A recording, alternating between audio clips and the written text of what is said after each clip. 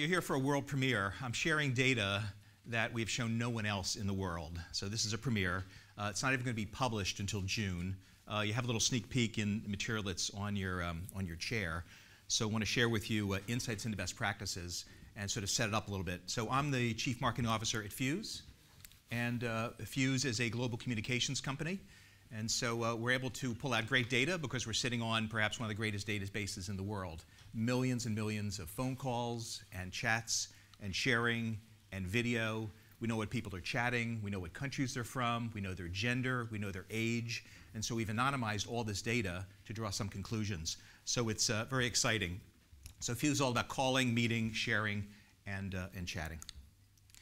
So we've been researching the future of work for a few years now. Just want to give a little summary.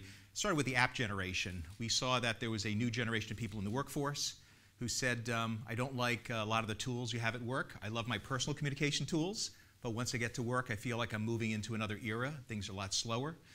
They don't work as well as a lot of the things in my personal life. They also believe in work from anywhere, and so the idea of a physical office was diminishing quite a bit. And then in the last 2 years, we're doing a lot of work with interviewing CIOs about their role in digital transformation, and also CEOs. So all these reports, if you're interested, the data and the conclusions are available at Fuze.com. So today we're here to talk about productivity at work and what we've learned from millions and millions of records. So this is the size of the database that our data scientists analyze. About 5 million workers in 50 countries, about 20 million calls, 33 million messages, over 1 million video meetings. And this is not a survey. This is behavioral data. With a survey, you can understand the why. You can ask people the why. But with actual behavioral data, that you're observing data, you have to sort of draw out some of the conclusions. And so we've taken a first pass at some of the conclusions, but definitely you're going to have your own thoughts about why meetings are longer in certain countries, why video is used in certain countries and not in others. And so that's what I'm going to be sharing today. So first, the future of work is no longer the future. It's here today. If you're like me, we have all this great technology. I love in my car that I can do chats with my kids. They're texting, and I'm using my voice. We have Alexa. We have Google Assistant. If you haven't seen what Google Assistant can do now, it's not just what's the weather like in London today, but it's can you book me a hair appointment on Wednesday? Have you seen this video that Google Assistant does? So it's pretty extraordinary sort of where it's going. And so this whole idea of automation and humanization. So what is the role in technology? We've read a lot about bots and artificial intelligence replacing humans. We're seeing, particularly for information workers, that it's supplementing work. Journalists, about 20% of journalists have been replaced by bots. About 80% of obituaries are now written by computers. Financial stories are written by computers. And so it's sort of a new age in time, and technology has really taken a front stage here. The gig economy. So it's not just about Uber drivers, is it? It's really about everyone. So it's data scientists and marketers and programmers, and people love the flexibility. And so the question is for you, leading IT, what is your role to make sure you have a secure infrastructure? And if people want to use their own devices, people want to use their own apps, how do you think about that in the gig economy? And work from anywhere. Increasingly, when we interview particularly younger people, it is not a place anymore. It's what you do, not where you go. Where I went to university, right now about 20% of their diplomas are granted for people who never step foot on campus. At the Berklee College of Music, which is a jazz music university in Boston, where I'm from, 80% of the graduates are doing it digitally. They never step foot in their campuses in Boston and Valencia, Spain. And so the question is, what is work? Is it a place? Or you can do it from anywhere. Starbucks, you can do it from your home, you can do it from a train. And so when I go on the train, I see more people than ever having phone calls, doing video, and communicating from anywhere. So the world is your office is something that we're hearing more and more. And these are some data from people under 24. How many people are under 24 in this room? Raise your hand. We wish we were under 24. So it's quite stunning. So if a company had a policy of work from anywhere, 54% would move, if they didn't, would move to another company. 24% would give up company benefits like healthcare. They take on greater work. They take a cut in pay, and they pay for their own technology. Do some of your companies have a work from anywhere policy? Raise your hand if you have a work from anywhere policy. Yeah, yeah. Who has a company that's quite strict about we have a physical place and we expect you to be at work every day, which is fine, yeah. Yeah, we're sort of this interesting world. We've seen some companies that went to a work from anywhere policy and it was disastrous. Managers couldn't control what was going on. A lot of this is mindset about are people really working if I can't see what they're doing? But it's just a very new world, and certainly people who are the younger generation expect to be able to work from anywhere. We're also seeing that there are more generations in the workforce than ever before. We have very young people, but also people over 70, which is quite surprising now. Our longevity is expected to be, in the 80s now, and people are working longer and longer, partly because they need the money, partly because they're able to do it, and they're still very productive. So that's a very unusual mix. We've never had that in a workforce before. We've had 2 or 3 generations, but never 5 generations in a workforce. And of course, lots and lots of tools. And so, I don't know about you, but most companies I work for have 5 to 8 different communications tools. We have several different chat tools, several different video conferencing tools. Does this resonate with you? I'm sort of looking at the lower right. People use Zoom, people have BlueJean, GoToMeeting, WebEx. You've got maybe your IT team or your developers, have Google Hangouts on all day. Other people are slacking all day. I don't know about you, but sometimes I get a message from someone, and a couple hours later, I forget how they reached out to me. Was it an email, LinkedIn? Was it a text? Was it a phone call? Gotten very complicated. Also, our research has shown that the role of IT has changed quite dramatically. You've always been a trusted operator, people who ran the systems and were very forthright about how they ran. And now it's much more about being a game changer, that you're partnering up with the business and you're making a difference. It's not simply enough anymore to be a great IT organization that is a trusted operator. You can be very proud of being a trusted operator, but being a game changer is really, really make your career. And part of our research on our website is we have interviews with about 25 game changers. CIOs and IT organizations have really changed the game for their organizations in very fundamental ways. So let's start getting into some of the new research, the premier work that we have. What we've seen is that the kinds of technology we have affects how we communicate. Devices, young people believe that there's one device they need, and of course that's a smartphone. Other people believe that it's the laptop. Internet speed matters. You probably know in certain countries there's better infrastructure than in others. Certain buildings have terrible Wi-Fi, for example, so people don't use video quite as much. Certain countries that you think are third world countries actually have bypassed copper wire and all sorts of things, and they have the best infrastructure in the world. They're completely geared towards a wireless environment. Demographics matter. Younger people are certainly much more texting, but they're also phoning, much more shorter messages. Older people still like email. A lot of companies still have an email culture, which is fine. But what's happened is that the way people communicate is actually creating silos in organizations. Some people are all email all the time. Some people are on these big group messages. Other people are videoing. And so we're seeing organizations that are really in this sort of unusual environment where they haven't standardized on a set of tools, and it's creating a lot of friction and lack of productivity in organizations. Then culture matters. What kind of culture does the CEO and the executive team really set for communicating? Are they sending emails over the weekend? Anybody work for a company where the executive team sends emails over the weekend? Yeah, yeah. Do you send emails over the weekend? Yeah, you do. And then geographic cultures. What we've learned, and I'll show you the specific data, certain countries, they don't turn on their video cameras. We interviewed people from these countries, and they're very modest. They have great infrastructure, and they have a broadband capability to video, but they think it's immodest to have their face on a video. So we want to better understand the workforce. Research from CNBC and Bain & Company has shown that meetings generally, and these are physical and digital meetings, are very unproductive.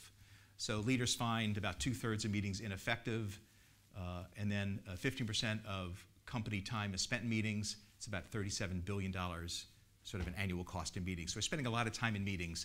The data I'm going to share with you are all digital meetings, not physical meetings, digital meetings. First question.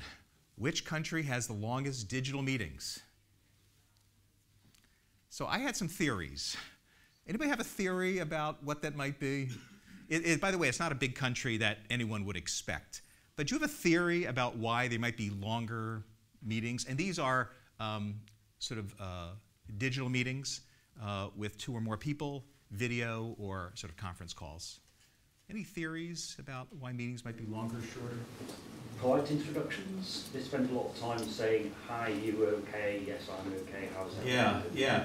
Cultures that are very polite have very long starts of meetings, and they don't start about 9 minutes in. Because everyone's sort of, hey, how you doing? Welcome to the room. Somebody just came in. There's a whole bunch of rituals like that. I don't want to say which countries are more polite than others, but some of the data may show that. But some countries are very genteel, and they do it in a very proper way, make people feel welcome. And so they also don't want to start the meeting until everyone's there. That's part of the culture.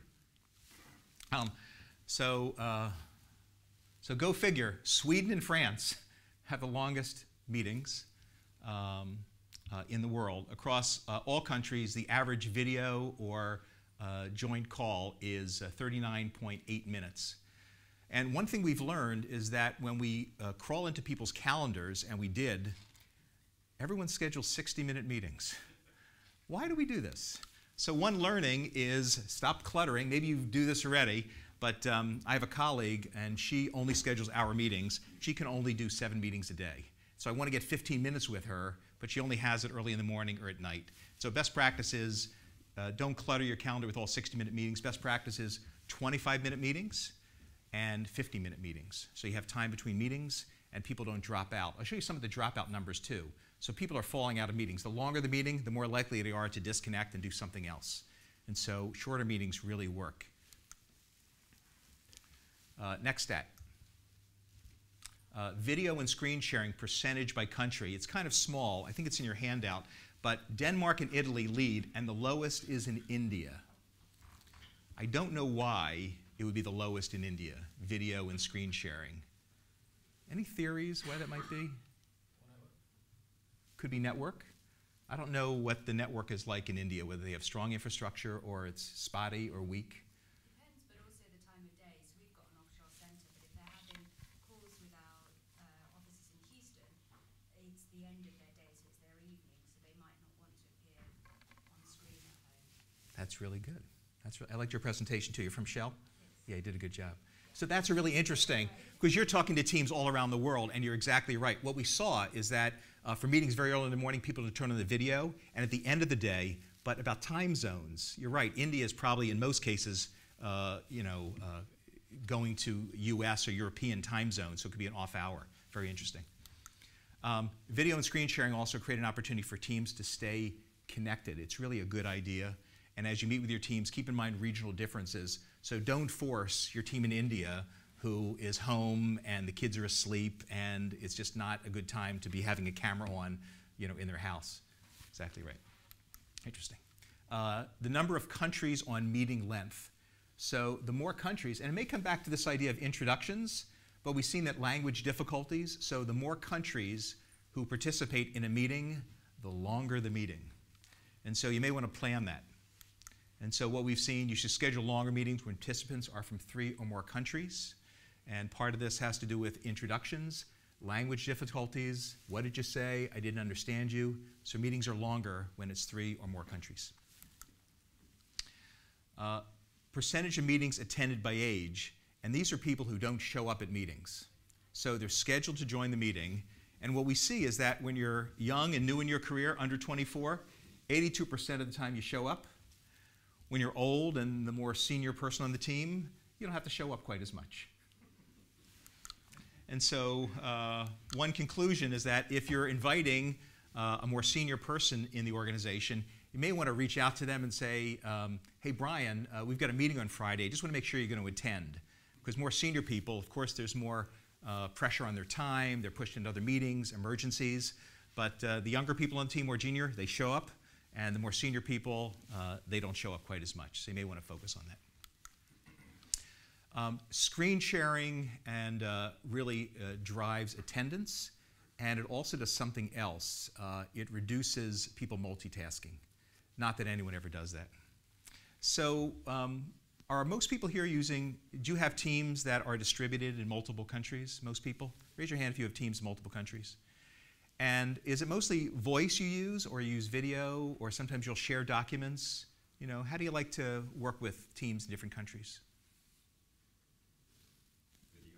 Video, yeah.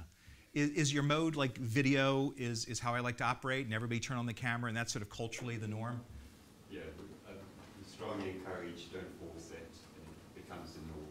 Yeah. Sometimes there's some reason someone needs to turn it off. You don't shame them or anything, you just, you know. But you demonstrate that my camera's always on, I'm available. Yeah. And do other people do that too? Video is sort of, no, you don't do that. Yeah, right. Culturally, it's just not something. Yeah. Yeah. It's occasionally people do it, but we do a lot of also screen share of presentations and documents, polls, that Yes. kind of thing as well. And then if you're on one screen, you don't really have room to see the people. Right. The screen sharing is very effective to avoid the multitasking and have higher engagement rates. So if people have to actually look at something and think about it as opposed to just hearing something, they have to stay ready, and they can't sort of move off to something else. So they have to take notes, and they have to be responsive. Don't be that person who you know, has it on mute, the camera's off, and then when they ask you a question, you know, you're just lost. It's just not respectful. So adding screen share drives more engagement and lives the ability to multitask, which happens all the time.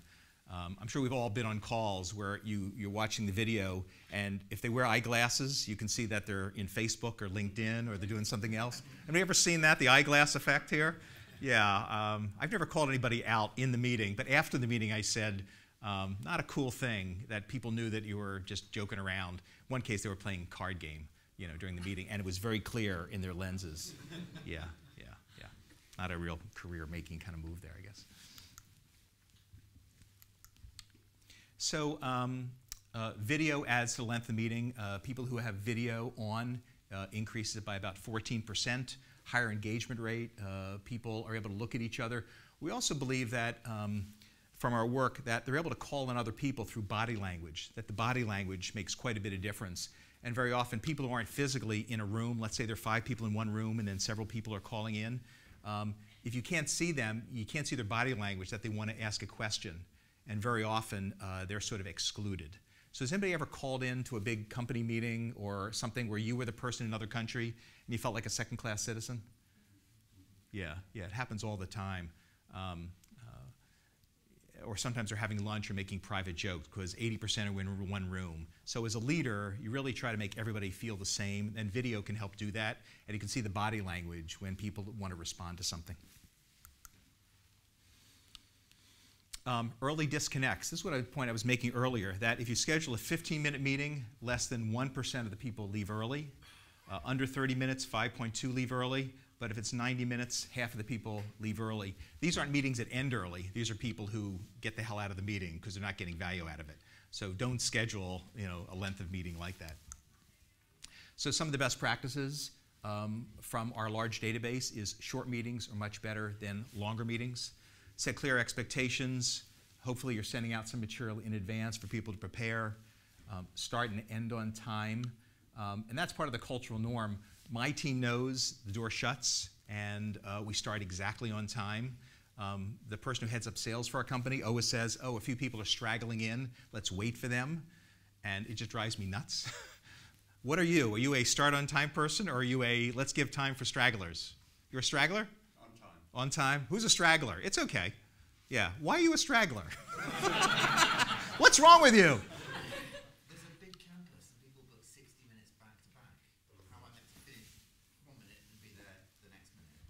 Yeah.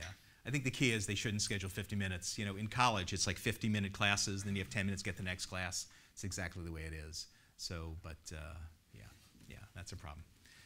But it just begets, you know, bad behavior of always starting late. Just it happens over again. So I think it's important to have a culture. If you do want to start a little bit late, that's okay. But you got to shut the door and start the meeting. You know, I think at kind of the right time. To be fair, what I tend to do is regard that 3 minutes in is up to that time is okay, because you've got to transition, but after 3 minutes, you're late. I start. That's good. That's good. Thank you. So a couple of best practices. Just want to share some of the conclusions from these data. Is that Understand regional cultural differences. I think that example in India, where it being nighttime, they don't turn the video camera when they just woke up from a sound sleep. Lead from the top. I think your point is good. Video's always on, but you're not going to enforce it. Doesn't have to be if you don't want it, but that's the way you like to operate. Visuals keep people more engaged. So if it's just, if people are just doing a video call, not as good as sharing of content. So it's a meeting where you can share content. It's going to be more engaging. Gen Z and millennials prefer to talk and interact with people. It's not just about chatting. You probably have children who like to chat all the time, but in work they realize that a phone is perfectly good, video is good. They're multimodal in a work environment, even though in their personal lives it's mostly about chat. Don't be afraid to pick up the phone for quick updates, but save in-depth discussion for digital meetings. And so phone can be very, very effective, particularly if it's a phone you have on you. A couple years ago, I was taking one of my sons to college, and his dormitory, I noticed that the students were removing the desks from the dorm rooms. And I asked my son, Max, what's that about? You know, they want more room. And I asked some of the students, and they said, we don't need a desk. What's a desk? And they said, we don't have any paper, we don't have pens, we don't need a desk. I always thought it was the end of the desk phone, but for a lot of young people, it's the end of the desk. You really don't need it. And so in their dorm, they could work from anywhere, from their bed, from a sofa, from a chair in the hallway, from the library, from a coffee house. Didn't really matter. So don't be afraid to pick up the phone. And then sometimes you have to flex your style based on other people or cultural norms. The example being, if there are many countries on a call, you want to have a slightly longer scheduled call. So what it all means, from the data, technology is improving collaboration and communication in many, many ways. We can have more distant teams. You can have people who are gig workers, and they all participate in a single platform. It is creating some silos because we have so many different communication tools. People don't know where to go for all the data or where someone reached out to me. If you get it right, it can drive employee engagement.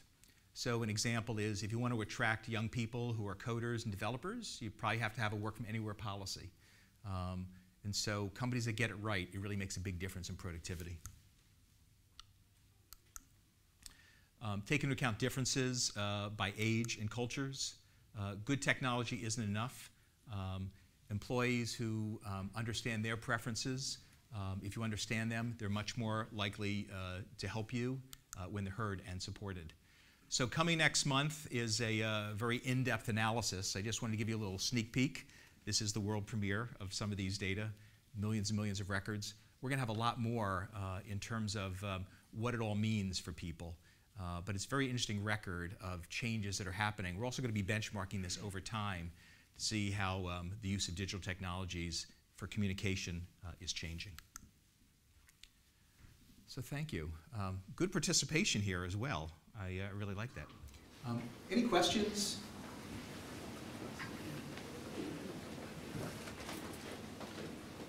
Yes. What would you do with the main tools problem that face a lot of companies today? How would you tackle that yourself? I would probably talk to the business leaders. You know, you guys do this all the time. And the research from CIOs that are very effective is pushing technologies down from the top isn't always the best idea. You want to talk to business people about what they're using and seeing what's there. So we've seen companies standardize on fewer things being a really good idea. But if there is a group using Slack in engineering, it's going to be very difficult to push them onto a standardized tool. We see having fewer ways of communication better than others. And the other thing is, where are the leaders communicating? So if you get a particular communications tool and no one's using it, and so what we've learned from these big projects where let's say they've moved off a legacy PBX system and they move to global communications, if the adoption rates are low, then it's a failure. So a big part of IT is not just getting the technology, but improving the adoption rates. And it's really about being change agents, and these are change projects. One thing is about communication, unlike most apps that you buy, is that it's wall-to-wall. Everybody uses it. And what we've heard is that it also can be very threatening to your job. You know, if your CEO is having a board call on a platform that you chose, and suddenly he can't hear, and the call quality's not good, and the video looks bad, and people are frozen like this, that's on you. And so if it's a financial application that's down for a couple of minutes, you can live with that. You know, if it's an ERP application and, you know, people have issues.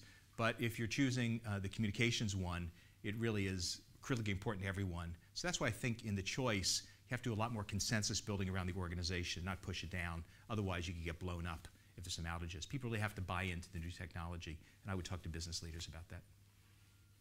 Great. Yes? Curious if you have any data on the type of content that's shared. So the reason I'm asking is if it's textual content that you're sharing, then you're actually distracting people from listening to you, right? Because you can only do one thing at once. You can either read it or you can listen. Yeah. And if they're both there at the same time, your recall is worse than if you have one at a time. So, yeah. We haven't dug into that yet. We're seeing basically there's two kinds of content that's shared. The kind that is presented like a movie, like here are the slides to impart education, knowledge. And the second half is really one collaboration. So content sharing, you know, Fuze, for example, allows you to like circle things, edit in line, so people feel more sense that they're collaborating. So content sharing is interesting. You know, it's actually, for most cases, 80%, it's content presenting. I'm presenting you this content. I'm sharing it with you, but there's no back and forth. And so we've seen the best levels of engagement is where it actually is something that you need help with, and you're editing in real time and making changes in real time. Hope that's helpful. makes sense. Great. You mentioned like the Google Assistant for compare appointment or something, but we're talking about meetings. Is it, yeah, we get a virtual assistant who can like listen to the meeting and go, okay, that's an action. We want you to put that in your to-do Yes, list. that's where it's headed. That's where it's headed. Are there any cases where that's actually? It's mostly in beta, a lot of these things. So the first one is that you can crawl through, for salespeople, for example, you can actually record calls and see what words they use, competition, and see which salespeople are hitting quota, which are not, and you can use it as a learning. Here's a good call to have, here are the things to say or not say. We're seeing it as follow-up after a meeting, so it can, natural language processing, it can listen to the call, turn it into text, and then understand what the to-dos were, if it's very clear, and give that to the person who ran the meeting. We think that's going to be automated very soon, and there's a lot of technology that seems to get it right about 60% of the time. Unfortunately, it's not nearly 100% of the time yet, and so there are all these like things that happen wrong. I'll give you one example. Has anyone ever been in a driverless car, autonomous car? I spent a lot of my time, great. Where did you do that? That's where I did mine too. So it's very interesting. So I was in an autonomous car in California on the 101 or the 101, which is the main one up and down Silicon Valley. And I'm in the car, and it's just amazing. A lot of traffic getting on the ramp and everything. And then I read that all the tests for all these autonomous cars are in California, and all the monitors and sensors don't understand what snow is. What snow is. And so when they started doing these cars on the East Coast, they thought snow was a hard barrier. You can't go over even 2 inches of snow. And so they had to reprogram it all. And so there are all these things that happen in real life. And so I think crawling through the meeting content, coming out with the key points and the to-dos, the next steps, I think that's going to happen in the next few years. We're seeing it all the time. And I think the Google Assistant make you a hair appointment. So what it does is actually goes into your calendar and sees what your hair salon is and who you book with. It also knows what time of day. It makes the outbound call for you.